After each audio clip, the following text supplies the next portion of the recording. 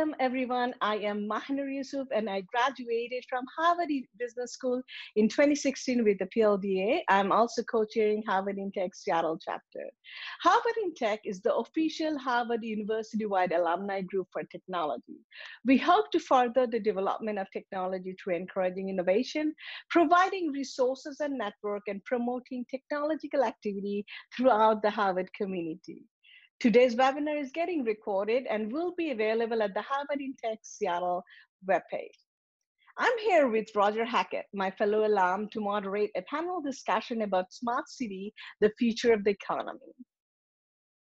Hackett, I'm an HES 2018 alum, and I'm the president of Robbie LLC, where we develop smart place systems, and we also still do publishing for both books and software.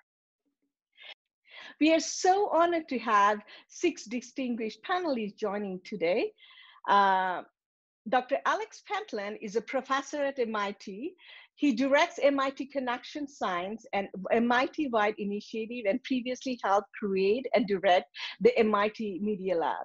He is one of the most cited computational scientists in the world, co-led the World Economic Forum discussion in Davos, and led to the EU privacy regulation, general data protection regulation, was central in forging the transparency and accountability mechanism in the UN Sustainable Development Goals, and fourthly declared him one of the 7 most powerful data scientists in the world. He is a member of advisory board for the UN Secretary General and UN Foundation, and formerly the American Bar Association, Google, AT&T, and Nissan.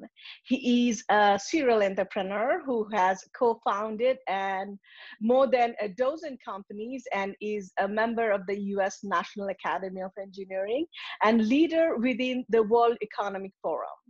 His most recent books are Building the New Economy, Trusted Data, Social Physics, and Honest Signals. Dr. Pentland is joining us from Boston. Thank you very much. Next, Dr. Jaana Remes is an economist and a partner at the McKinsey Global Institute, MGI. McKinsey and Company's business and economics research arm.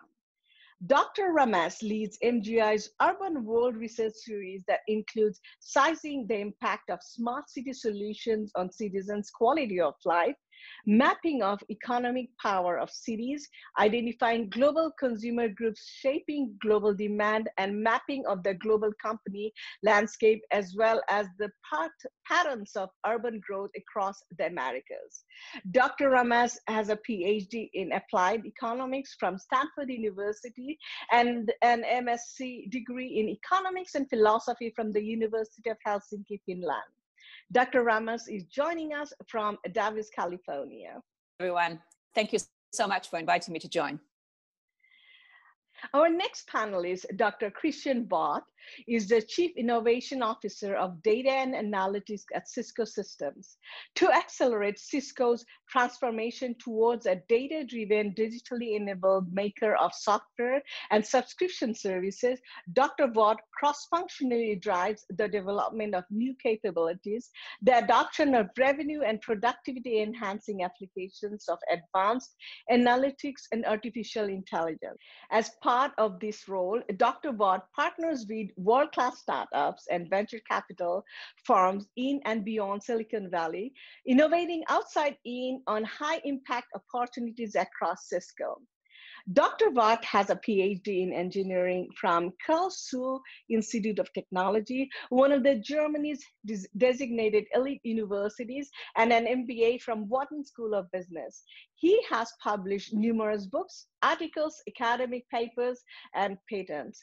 Dr. Vogt is joining us from San Francisco Bay Area. Glad to be here. Thanks for the invite. Thank you, Dr. Vogt. Next, Peter Jackson is a portfolio director at IDEO San Francisco, where he is focused on the intersection of consumer experience and organizational design. His experience at IDEO has enabled him to work across both the public and private sector to transform service delivery through digital, retail, and multi-channel experience. Peter also leads work with government agencies to improve the citizens' experience. He has helped craft and implement new strategies for delivering public services in job training and community development, economic development, and public benefits across state, local, and federal government. Peter is joining us from San Francisco, California. So much for having me. Looking forward to the discussion. Dale Killinger is a former section chief at FBI, a recipient of Purple Heart. Dale participated in 8 Army Reserves Officers Training Corps and was commissioned as a military intelligence officer serving in the National Guard and Army Reserves.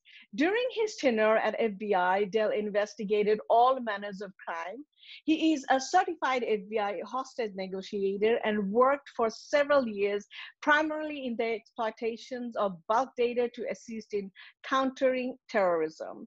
Later, as a senior executive, he was charged with building the FBI's insider trade program from the ground up, utilizing his expertise in the operational application of bulk data to build the best insider trade program in the US.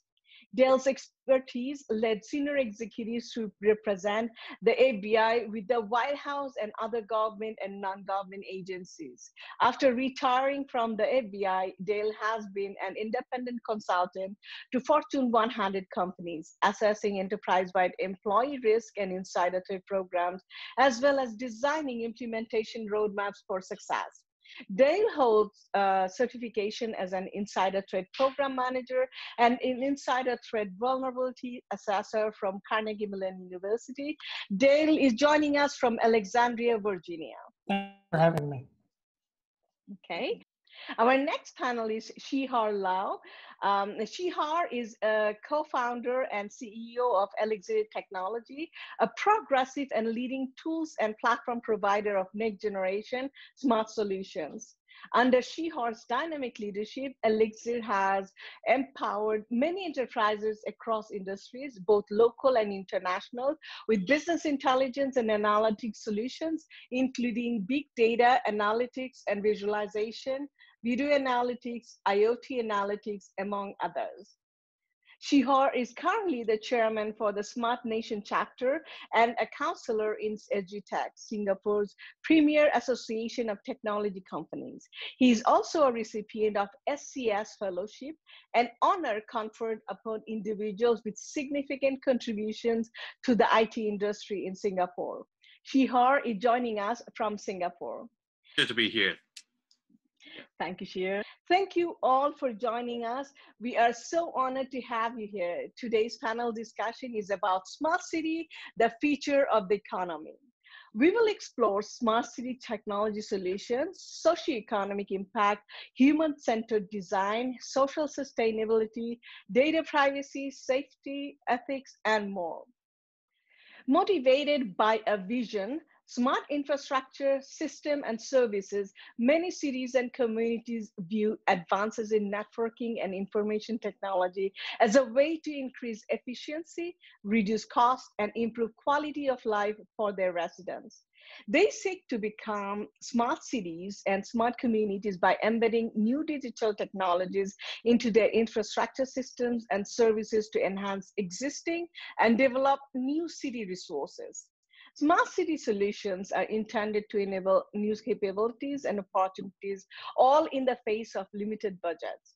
The possible applications are numerous: citizen services, smart grids, intelligent transportation systems, remote healthcare, and more. Although informational technology promises enormous public benefit, it also introduces new challenges. These challenges range from technical to ethical, legal, and social, including cybersecurity, data sharing and analysis, privacy, public health and well-being, workforce and education needs, and cultural and socioeconomic considerations. Addressing these challenges require new forms of cross-sector and cross-government collaboration, experimentation, knowledge sharing, and alignment. While there is enormous potential to leverage data-driven innovation to improve the quality of the life in urban environment, the United States will need to take actions if it does not want to fall far too behind in the race to build smart cities. So we will move on to our discussion with our panelists. We will start with Dr. Pentland. Your new book, Building the New Economy, coming out soon, where you discuss smart city technologies. Can you share your vision and framework for how we manage the complexity of the data and technology solutions for all stakeholders? So, thank you. First of all, the book is on works in progress at MIT Press. It's just on the web. You can look at it. The key thing here is that we're in a situation, particularly now, where some of these things that have been slow to develop, like smart cities, need to be done very quickly. And the reason is that we've put ourselves in a really odd financial position here. We have all these inequalities that are sort of coming to be visible in healthcare, in income, and things like that. And we have to do something about it. And the thing that we have to do, of course, should be something that not just saves money, but is actually helps all sorts of human-centered values, and ideally is something that produces return on investment. It's very hard to make arguments about smart cities when all you're doing is playing around the edges. And it's one of the reasons it hasn't really taken off in the United States. It's like, why? You know, we'll do that next year. So if you put on the sort of first slide, I was trying to do it this way. So what you can do is you can do investment in real productive assets. So this is how Singapore built those beautiful towers behind Mr. Lau. This is how China built up so quickly. Essentially, what you're doing is using free money to build this debt-driven economy. Now, that often results in problems. But today we have enormous data resources. So for instance, we have something on the web, it's inequality.media.mit.edu, which covers virtually all of the metro areas in the United States. It shows inequality spending patterns for every store in the metro areas in America. And we can update this every week, and it's not hard.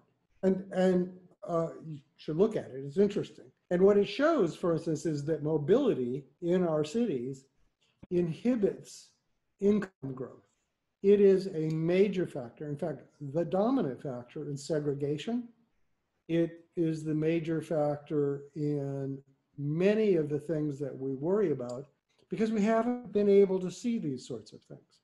And so the data is there. The question is about privacy and control. So what we've been able to do with data, and I'll get to that in just a second, we've been able to do with data like this is demonstrate new verified ways of growing the economy of specific neighborhoods. We can actually predict the success of stores before they're built by looking at the patterns of mobility around them. It's really pretty amazing. It reduces the risk by about half in these sorts of investments. And there's all sorts of interesting tools now for community ownership of these investment tools. So we're just talking with Mr. Lau, Dr. Lau, about how Singapore is deploying these things. We've done this, these tools for Swisscom, for investments in Switzerland. We've done it for Intuit. Your taxes are done this way. Fidelity, when you move money around, it's using our architectures, and we're beginning to work with Signal. We help Singapore with fraud today. So if you go to the next slide, explain a little bit about how we can actually make this work as a practical political thing. And it's clear that ownership of this data is something that is dangerous if it's broadly held or if it's held in few hands, like Google or Facebook. But in our legal framework, collectives, cooperatives, for citizens, not to own their data, but to help them use their data. And it's exactly that data that we've been able to use to show that you can get remarkably good investment opportunities by the community, for the community. And so what we're doing, if you click one more time here, is we're working with a number of the large co-op organizations in the world, credit unions.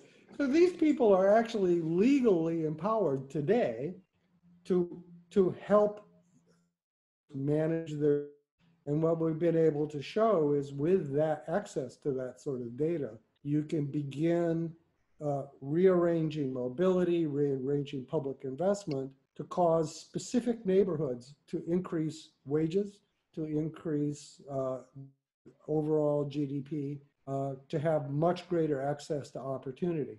And I think that's the thing that will end up driving smart cities, is the fact that we have to bring this sort of opportunity to neighborhoods that have been left behind, and that we need to take advantage of this investment opportunity, because in this high inflation, low interest rate environment, all of the traditional ways of making money just won't work.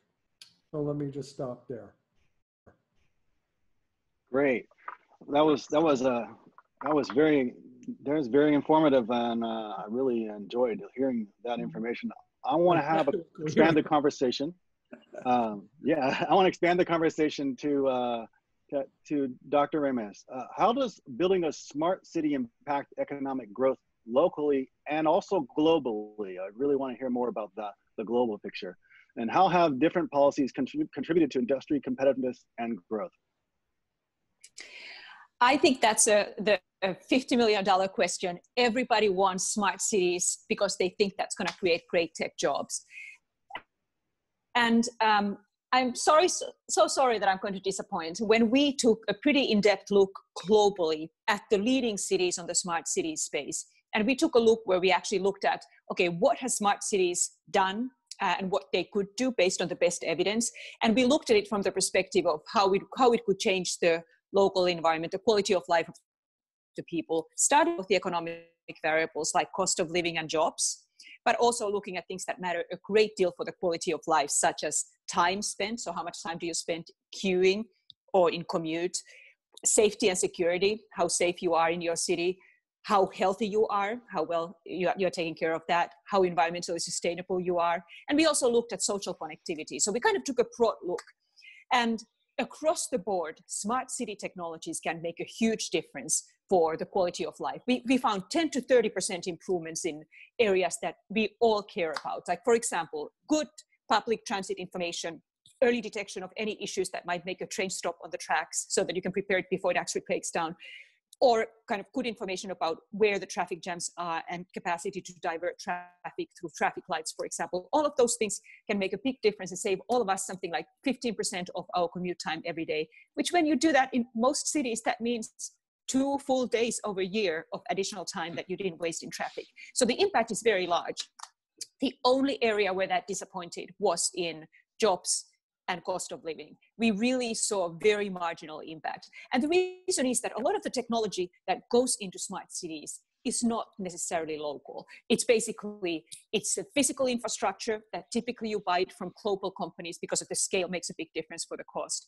It's the software layer on top, which really can't be, again, global. You basically, and most of the things that have become very broadly applicable. I mean, the most broadly distributed applications are, of course, something like on-demand drivers, Ubers and Lyfts around the globe and other similar ones. So they don't really create jobs locally as much.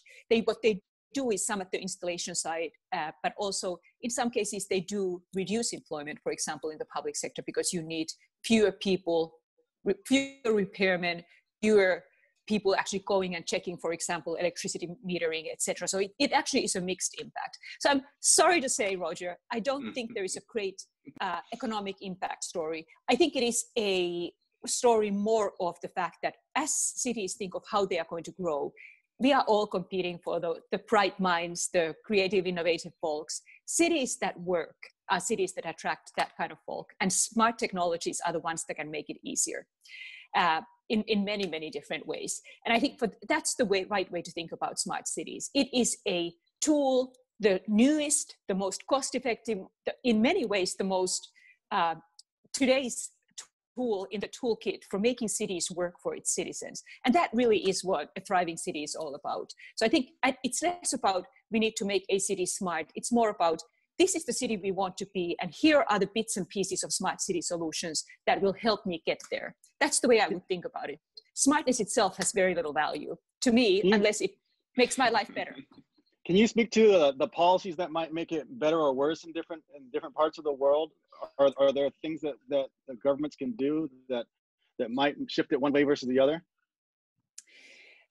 I was actually listening when Alex, you were talking about when we look at the smart city solutions, one of the biggest constraints here is that technology typically gets costs down very quickly when you get to scale. And the challenge with cities is that they are very small and very fragmented.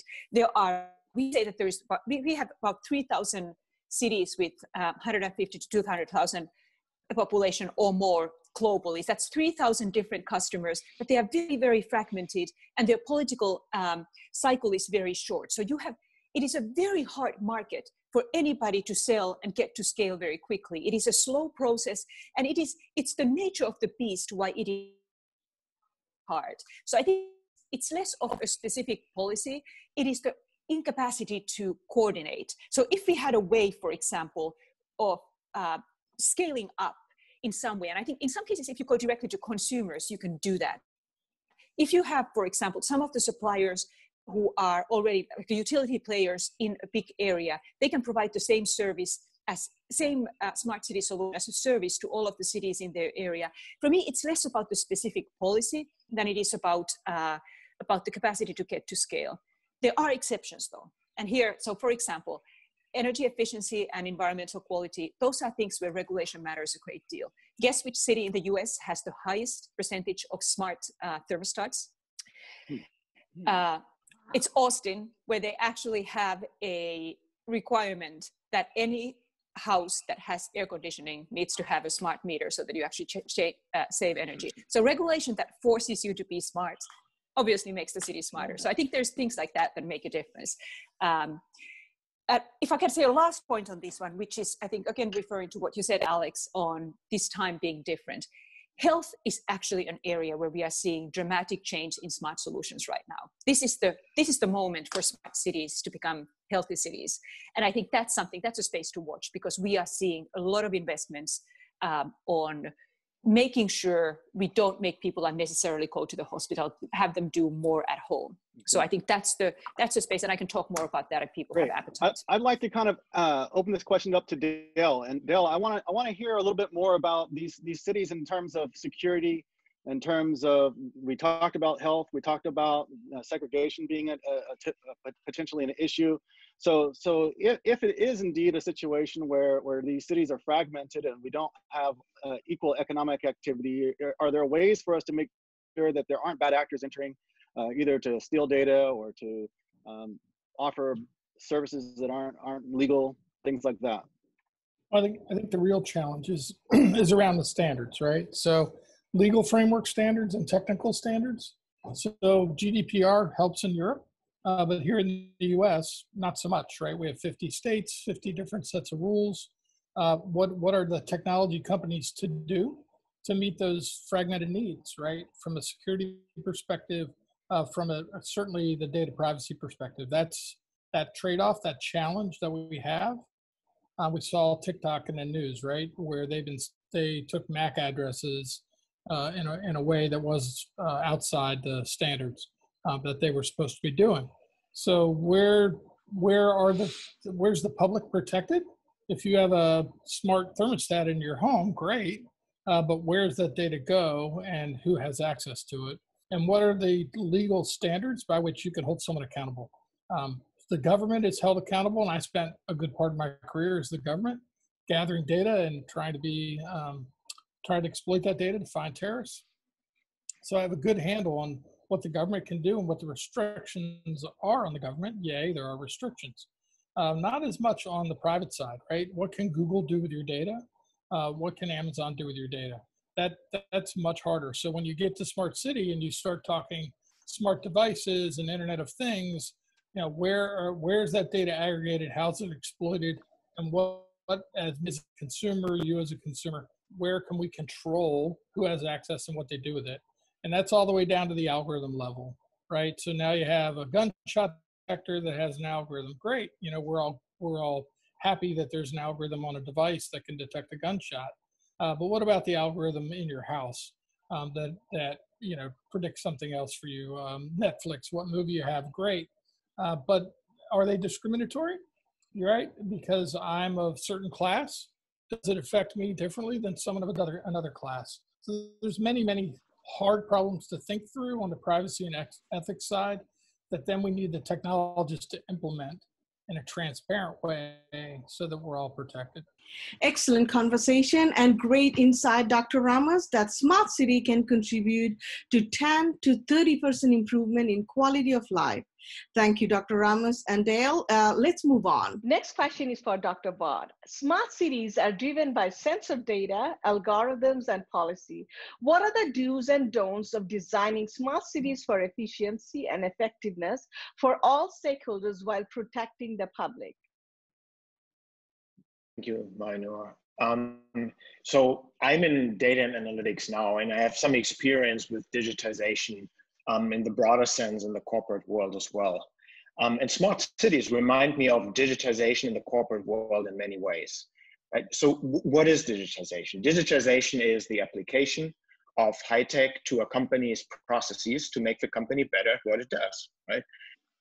Can be automating and increasing productivity, can be to increase customer engagement and NPS, can be to improve quality of the products, and in some cases even offer an improved value proposition. A city is like a corporate in many ways. It has customers, right? Those are the people who live there and work there or travel there.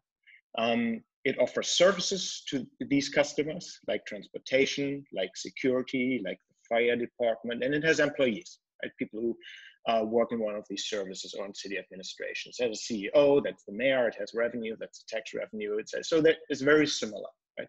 And if digitization in the corporate world is the application of technology to a company to make the company better at what it does, then making a city smart is, again, the application of technology to a city to make a city better at what it does. So, you know, but the similarities go way beyond just the definition. It goes way beyond the what. It also relates to the how, you know, and that is what this question is about. They also relate to the do's and don'ts of making a city smart. And there's a number of best practices in the corporate world as it relates to corporate digitization that apply to smart cities as well, right? And I would like to highlight 3 of those. The first similarity is that becoming a smart city is a journey and not an event, right? Just like an enterprise doesn't become digital overnight, but over the course of many initiatives, you know, some are successful, some may not be that successful. A city too, you know, it's a spectrum, right? Doesn't become like just smart overnight. So arguably, you know, there may not even be an end to this journey because new technologies and new possibilities keep coming up, right? So when is the city smart? I don't know. So rather than looking at individual initiatives to figure out is a city smart or not, it is a lot more meaningful to look at what a city does, you know, the capabilities.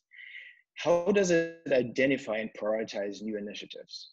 What does it learn from these initiatives, from the successes and the failures? Right? How does it ensure that its customers and employees are on board of what it does, right? How does it make sure it gains the trust from the people who live there? So that's one key parallel to the corporate world. The second similarity is that you have to pick your initiatives in a needs-driven way, not in a technology-driven way. It is something that I see so often. You know, instead of asking where can I put my sensors, what data may I collect, you know, should we build this roadside infrastructure to let cars communicate?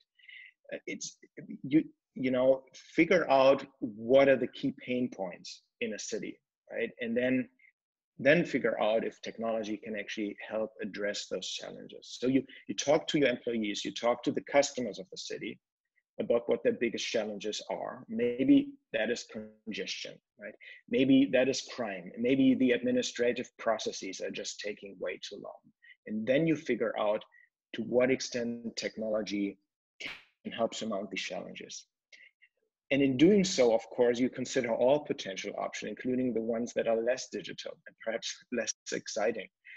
So if, for example, if traffic congestion is a problem and your highways are full of potholes, then your best bet may not be a fancy traffic sensor, but simply filling the potholes first, right? It can be a really boring solution as well.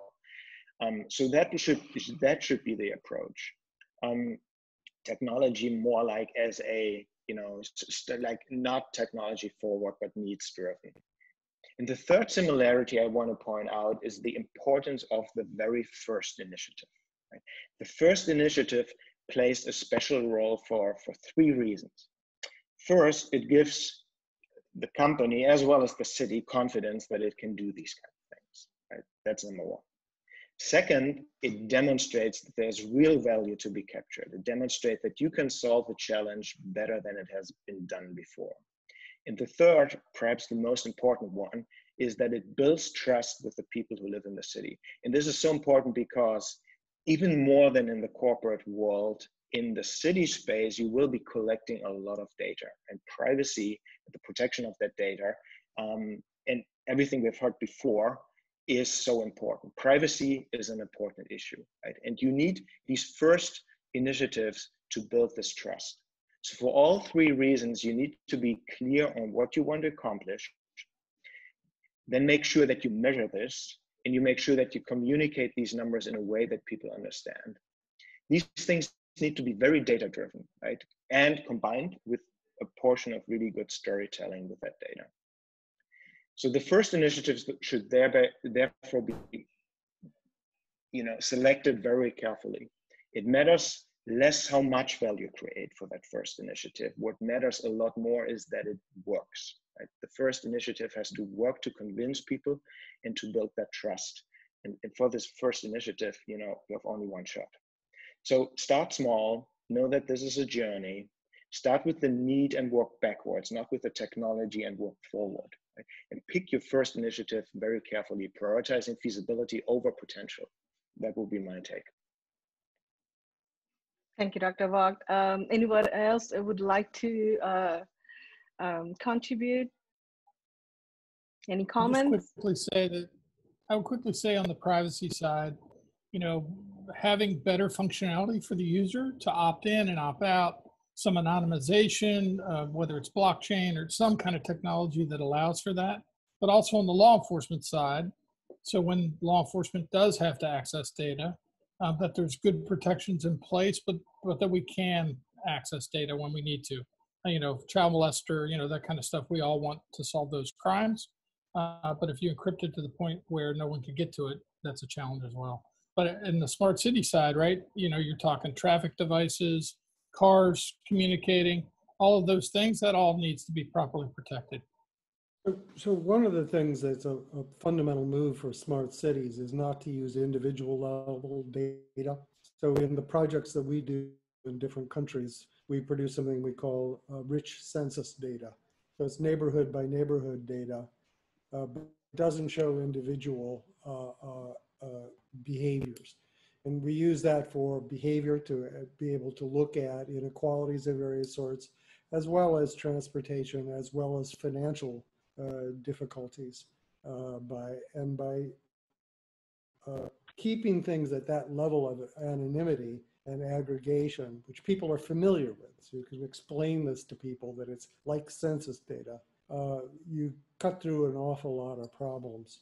And in fact, you can do quite a bit in terms of understanding where there's likely to be problems going forward. The second thing, though, is this business of who owns the data and who's looking out for you. Data is complicated. It's like money. And you need some sort of an institution that helps you. I mean, I know a lot about it. I work in this area. I wish I had a staff of experts that would help me figure out what to do with my data.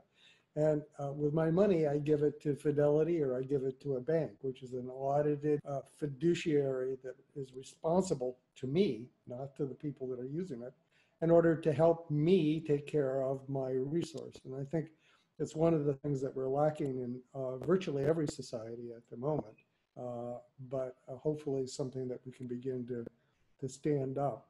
The legal framework's there, it's just we haven't gotten around to it.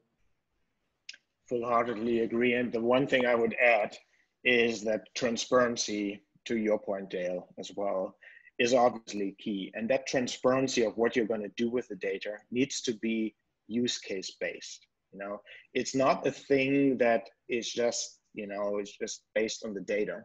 It's a use case based thing. So like you get the opt-in from people, you get the buy-in from people for a particular use case. The fact that you have collected a certain set of data doesn't mean now you can do everything with it that you want, you know. Before you even collect it, you need to be clear on what is the use case going to be. And if with that same data, something else can be later done as well, then you need to get an opt-in again, right? And you again, like need to treat it as a very separate use case. So one thing that's sort of hopeful in all of this thing is that GDPR is finally biting in America because of the ruling that if you process European data at all, you have to be certified to be GDPR compliant. And then you have CPP in California, which is pretty much the same thing. And you know, if you're not operating in California, what are you doing? And so you see this sort of thing where for anybody that's a big player, they're just going to have to do this because they want to be worldwide. They want to be nationwide. And as you develop standard systems to do that, then lots of other people will begin adopting these standard systems. You know, the ball begins moving in the correct direction. Great. I just would like to respond to Dr. Vogt's point about the importance of having the first initiative that's of the right use case. And in fact, in Singapore's case, there was big fanfare about our Prime Minister launching the Smart Nation initiative. That's about 6 years ago now. And so everybody's just waiting to see what's going to come out of it. And in fact, the first set of solutions that was offered is actually, it's all under the tagline, moments of life. And so it's really about, you know, having your first kid, getting a house, getting married, filing taxes, and eventually even there's a will registry, you know, so you know where your will can be deposited. And yes, we had the other sensors and big data, but those actually were not given that high publicity right at the beginning. And as you pointed out, that really got the buy-in from a lot of people. So in fact, it's the opposite happened, like in the recent case, due to COVID situation. So there's all these contact tracing applications. Yeah, use Bluetooth to try to connect to track who has been with whoever infected for how long. But that got a pushback. Well, it's useful, but actually, you know, as what most of you have mentioned, the fear or the concern about data protection actually came in. So I think that is definitely the fundamental trust. I think that is the key success factor. I have to agree with Jaana, though, that the first things that you're going to see in the US are health, because we have these obvious health disparities, education. We're just getting there, but boy, is that going to be a nightmare. And you need to have neighborhood by neighborhood data so that you can craft neighborhood by neighborhood policies. You know, so those things will begin to push cities in the direction of sort of real-time, aggregated neighborhood by neighborhood data for a number of sort of living quality of life type things. Great. I think this is a perfect segue for the next question that we have. And I want to just say before we start this question that we've heard a couple of things here today. We've heard that data can be very powerful. The algorithms can be very powerful. The government's policies and the laws that are put in place can be very powerful. And then Dr. Vogt also mentioned that there are the actual use cases that we want to consider when we're thinking about what we actually do from a user perspective. So I want to talk a little bit more about how we balance these two things, the thing of the data and the algorithms and the thing of the actual user needs. And so I'm gonna look to Peter Jackson, but also open it up to the panel as well with this question. The power of smart cities is phenomenal. That we're clear on. And it's driven by the aggregation of data. Now, to what level? I think that we hear there's a difference and it makes a difference how much aggregation we have in terms of privacy and other things. And also that there's automation of these services that can be powerful. Can you walk us through a little bit of how the human-centered design that IDEO uses can balance the social benefits with social costs when it comes to privacy, safety, and ethics? Yeah, absolutely, Roger. I really appreciate the question. Just to like take a quick step back for a second, like as we think about like what we mean by smart city, as we think about that question from a human-centered design lens, it's just one of a different kind of what we would call an intelligent system, something that's able to sense, something that's able to act, and then something that's able to learn upon it. So we were talking about thermostats like Nests in Austin a few minutes ago. If you think of like the dumb thermostat that most of us had growing up, right? That can sense and it can act, but it can't actually learn. It can tell, okay, this is the ambient temperature. It's below the temperature that we've set for the heat to come on. I'm going to send a signal to the furnace. It's going to fire up the furnace. It'll heat up the room. Where Nest comes into play is it's actually learning through that process, through human interaction and feedback by adjusting that dial up and down, the presence of a person in a room or not, and it actually can make better decisions over time about how to keep your home comfortable. So as we think about kind of that framework in terms of smart cities, you know, maybe a great example here is around navigation and directions, either through transit or through in your car. By actually using an intelligent system like Google Maps for me to navigate from my home in Berkeley to our studio in downtown San Francisco. At the end of that journey, Google's actually learning about the route that I took and whether or not it's meeting up with its expectations of how long it's going to take for me to get from point A to point B. But that example gets to one principle of human-centered design and around this idea of data science and intelligent systems that we think is fundamental, which is there's this sort of prevailing perception that like data is truth because it's quantitative, that it is infallible. But in actuality, humans decide what data to collect, how to store that data, how to then display that data back to users. And so a great example of this is a study actually done in London that looked at the performance of existing taxi drivers versus rideshare operators, and found that just because you give somebody who's a perfectly competent driver an intelligent system to help them navigate the city doesn't actually make them a faster driver. It was actually taxi drivers with intimate knowledge of the city who are able to better get their passengers from point A to point B. And so I think that idea, as we think about the design of smart cities, that like what data are we choosing to collect, how are we choosing to store it, and then how are we choosing to present it to users in the system is fundamental for balancing those concerns of privacy and ethics. And I'll just round out with one other principle that's been really valuable to us in doing this work, which is also about not presuming the desirability of intelligent systems.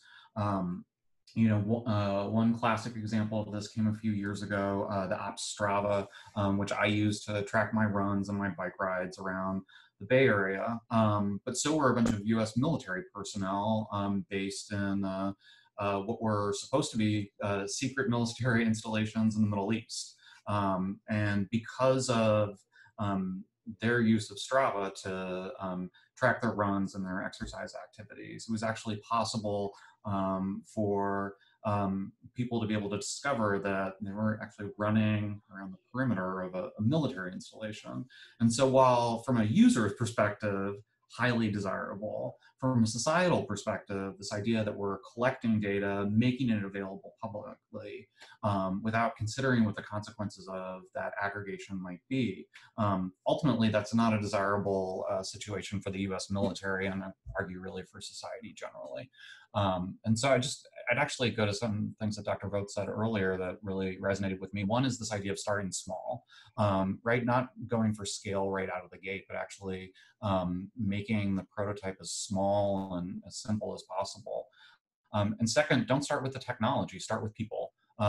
Design and prototype with the users in a city at the outset. And if you start from a human-centered perspective as opposed to a technology-centered perspective, you're more likely to land on something that balances those needs of privacy, desirability, and trust. Okay, I would like to ask you just to expand a little bit on one point that you made when it comes to the data that is presented to the user. Can you speak a little bit more about how do you know how much data to provide to the user? And then also, you know, in terms of giving them the information actually needed at the right time versus overwhelming them with data? Yeah, I really wish I had like a flashy answer on this one. I mean, the kind of principle of design thinking and the work that my firm IDEO has done for like the last 4 decades says that the way that you answer that question is that you prototype the solution as quickly and cheaply as possible, and you do so directly with the people who are going to be using that data. So, you know, one example of this is work that we did for a hospital system. It was around reducing the incidence of medical errors.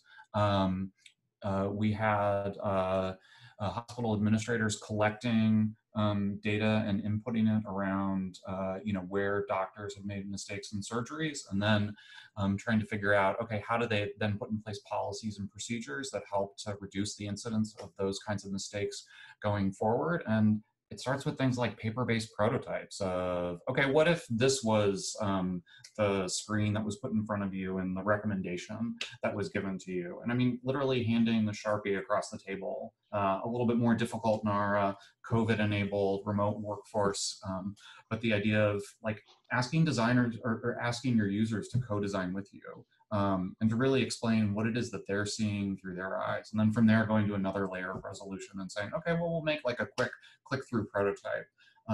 But basically the idea is like, take the riskiest question, which is in the case of this hospital work that we did, that someone's going to misidentify like a very deadly mistake that a hospital might be able to make, and figure out how to turn that problem into a question that a user can help show you, this is how I might be able to solve that. And do that as quickly and cheaply as possible. Invest in that user experience first and understanding what they're going to do before moving to building a giant technology platform, to building a expensive algorithm to optimize for data. Okay, I think we need to move to the next question, but I do want to hear Dr. Pentland's point of view to the same question if we have time later. We will move on to the next question. This is for Shih Lau. What made Singapore a successful pioneer of the smart city? Public sector transformation is an important part of a smart city. Can you speak to key technologies and issues you have experienced in transforming the public sector? Well, as many speakers mentioned, technology is not to be the first thing to think about. But I think putting that aside, certainly technology has an important role to play. In fact, I would say that's something quite different from Singapore's journey so far is instead of, I've seen many smart city blueprints, the first thing they would do is, here are all these different applications, all kinds of latest and greatest stuff. Instead, I think in Singapore, the first thing that came out of it was actually how do we build the foundation for a smart nation. So in fact, I was sharing earlier with Dr. Pentland that the Singapore guy just announced the initiative to build a government OS and operating system. So that actually they have defined a stack, a technology stack. So it includes how to do microservices, how the middlewares will talk to each other. And, in fact, this is, as Vogt was talking about, the more media is what will make it smart is really where they can communicate, they can talk to each other, right? And same thing, I think there's a danger that if you start, okay, let's proliferate to many of these applications, and at the end of the day, are they going to talk to each other? So I think that would be, I would say, an approach that that Singapore has taken. It's not new. In fact, even in terms of way back 20 years ago, there's already a data hub. We talk about big data now. So in fact, 20 years ago, the government really set up a data hub for people data there, and for businesses, and as well as for the land, because it's something that they want to manage that. And so a lot of applications don't have to collect all this data over again. So like today, if you ever have any government form, you could just log in with we call it a sync pass. So it's like a one password, one account for all of your government applications. And they've actually made that so straightforward that even the banks now adopt the same mechanism. So it really cuts down all these form fillings, all this duplicate data that generate a lot of problem downstream. So so these, I would say, the approach really made a difference in what I've seen here. So yeah. You've had a lot of pushback about the fact that you now have this centralized database, which is opaque as to its uses. And you've had some security breaches because it's centralized. And you can compare that to, for instance, Estonia, which made the choice not to centralize its data, but to allow a question and answering system. So it's still single sign-on, but the fact that it's not hackable by traditional ways has meant that they, for instance, have withstood Russian attacks and things like that. I mean, I'm a big thing about don't centralize data. Be accountable for what you do with the data, right? Because we're just entering in, we haven't seen anything in terms of cyber attacks yet. These are projected to go up by a factor of 10 or more in the next few years because of all the IoT devices. They're all points of attack. And if your data is in one place, you're going to lose. So you need to set up a different sort of architecture where data is not centralized. It's kept localized where it's collected. And you have query mechanisms, sort of uniform query mechanisms, so that you can have a history of who's doing what that is as transparent as it needs to be.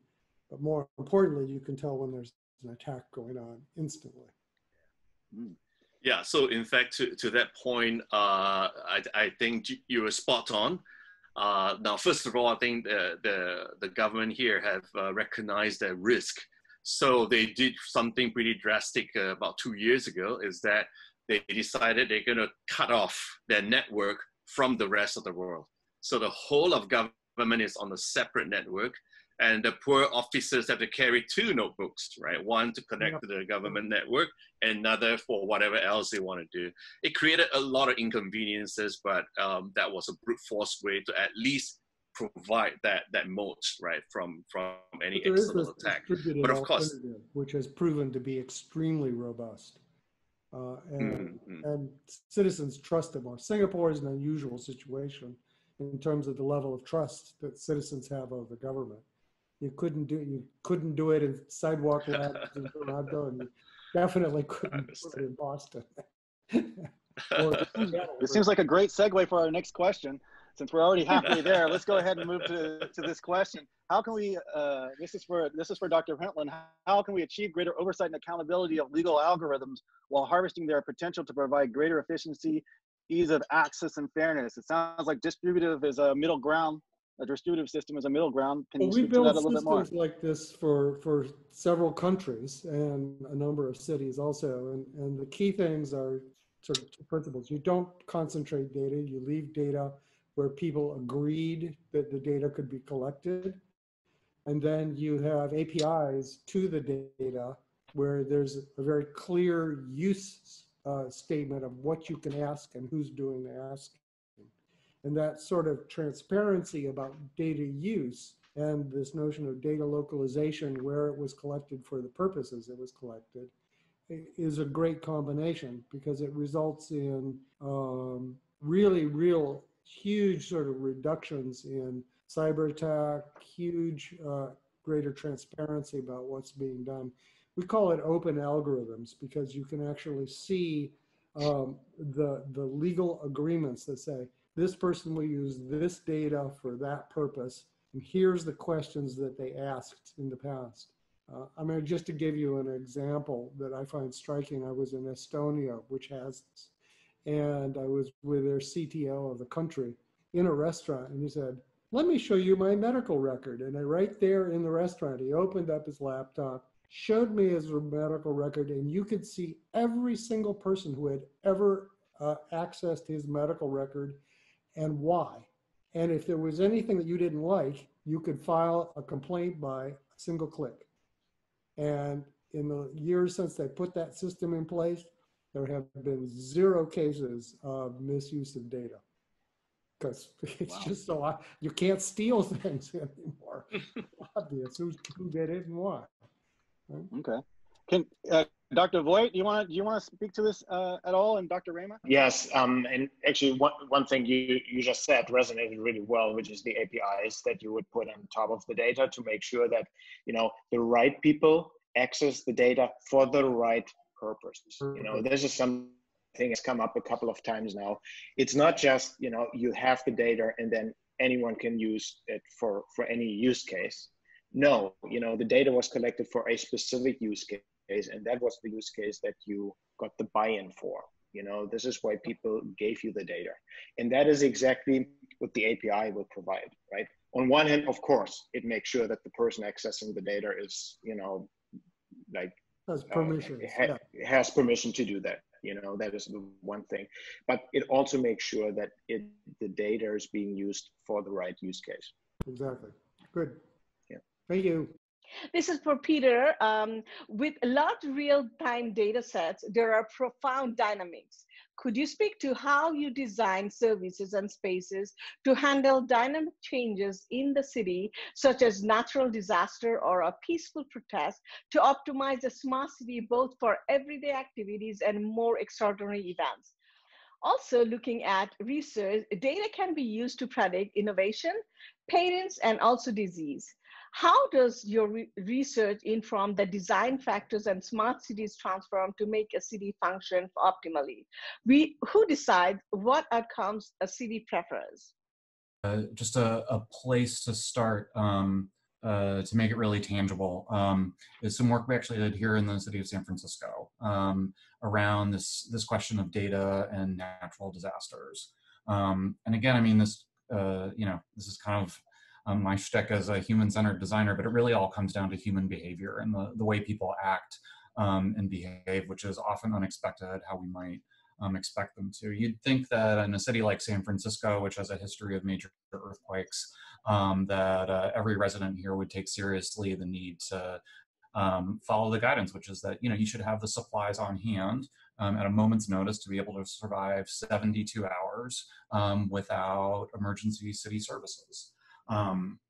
The truth is that there, for some work we did for the Department of Emergency Management here in the city, as many as a third of San Francisco residents did not have access to, you know, clean water, snacks, and other nutritious meals to be able to get them through those first 3 days if we were to have another one of the big quakes.